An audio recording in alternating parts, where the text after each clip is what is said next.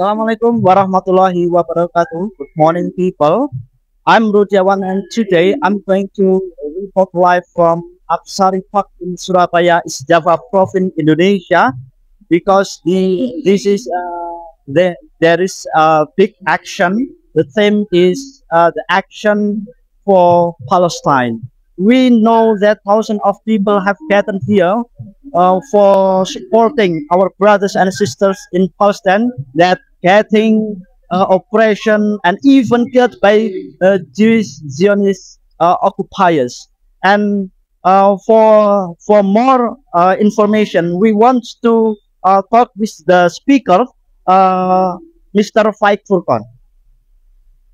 Assalamualaikum. Waalaikumsalam warahmatullahi wabarakatuh. How are you today, sir? Alhamdulillah. So, can see thousands of people Yes. have gathered here for supporting our brothers and sisters. Right. Yes. So, maybe you can talk to us Okay. about the goal The of goal. this action today. Okay. The goal, right? The purpose of this action is actually to defend our Muslim brothers and sisters, and in general, all Palestinian people in the land of Palestine. Why? Because we are Muslim, we are Mu'min. All Muslim, all believers is brothers. As Allah subhanahu wa ta'ala said in the Surah Al-Hujurat, Innamal mu'minuna ikhwa. All the believers, all mu'min are brothers. Therefore, this is actually a small participant of our brothers and sisters in Indonesia, in East Java, in Surabaya. Why? Because the number of East Java people is more than Surabaya, more than 4 or 5 million, right?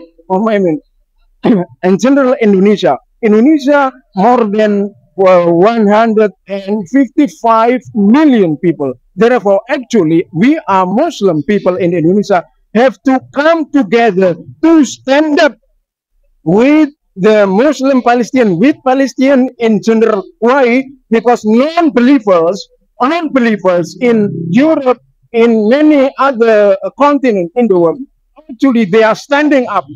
Norwegians, Spain, and also Irlandian and many others. They are stand up for the liberation or the establishment, the formal establishment of a Palestinian country.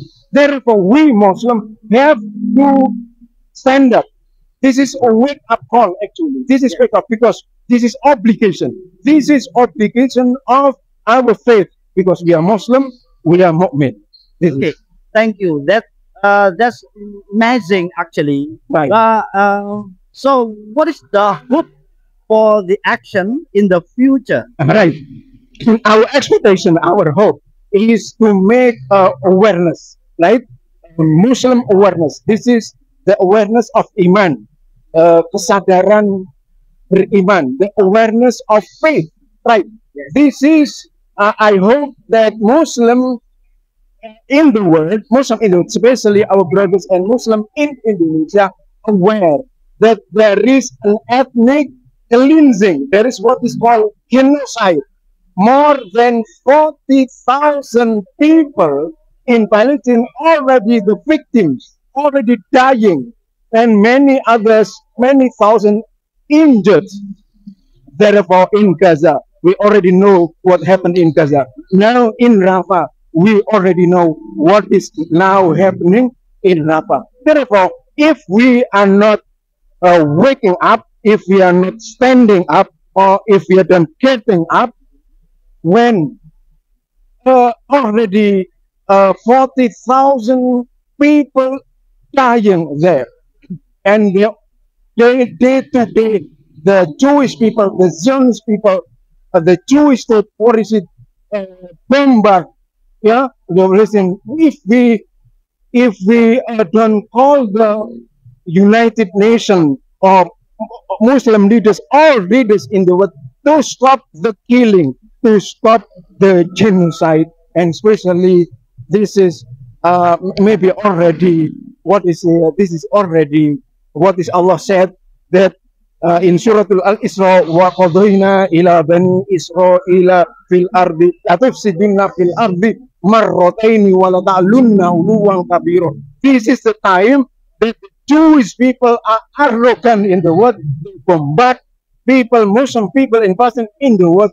But I hope that all of you, my brothers and sisters, not be pessimistic, because the future belongs to the Muslim. So therefore, we hope that you are already aware that this is very serious and very, very serious. That's all.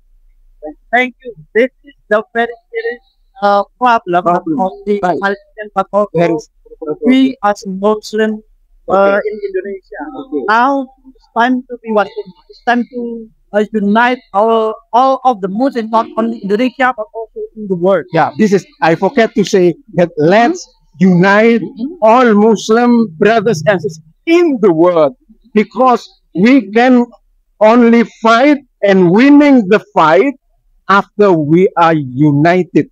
And Rasulullah Sallallahu Alaihi Wasallam said that the great war in the future it happen, and the winning will be Muslim if we are already united.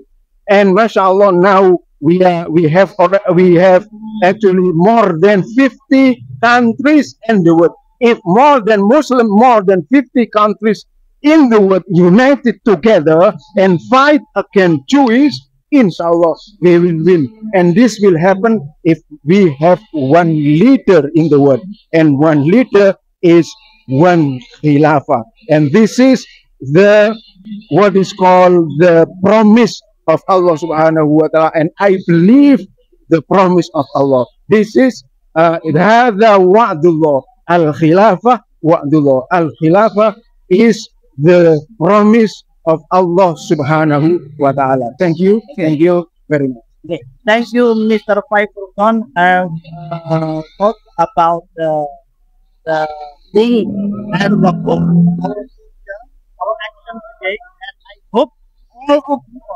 don't stop to talk about Palestine, not only here but also in social media. Share all of the our story. Yes, as a Muslim. yes, right. I forget that, my brothers and sisters, all of that. The problem of Palestine is not only the problem for Palestinians. This is also the problem for us, because we are Muslim. And Al-Aqsa is the land of Muslim in the world, right? This is true, because Allah said, Subhanalladzi asra bi abdihi laylam minal masjidil harami ilal masjidil aqsa. Therefore, problem of Palestine is also problem for us as Muslim, and also for problem for Indonesian people, for Saudi people, for Sudan people, for American people, for England, for Europe, for Russian, and also all the world is also your problem. Because if you are Muslim, then your heart is also in the heart of Masjid Al-Aqsa, right? This is it. Thank you so much for your next extension and reporting live from Surabaya, Java Province, Indonesia. I'm Rudiawan, signing off. Assalamualaikum warahmatullahi wabarakatuh.